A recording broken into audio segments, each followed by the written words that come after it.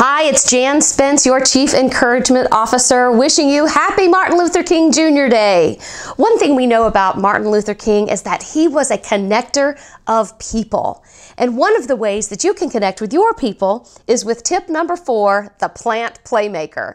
We know that there are all sorts of wonderful benefits with plants in the office. We know that it reduces stress, it can help people be more creative, and it even reduces illness. So take a plant, there's all sorts of varieties that will work, and bring them into the office. You can even be a true cheerleader and give a plant to that struggling employee or that person who hasn't quite connected with the team.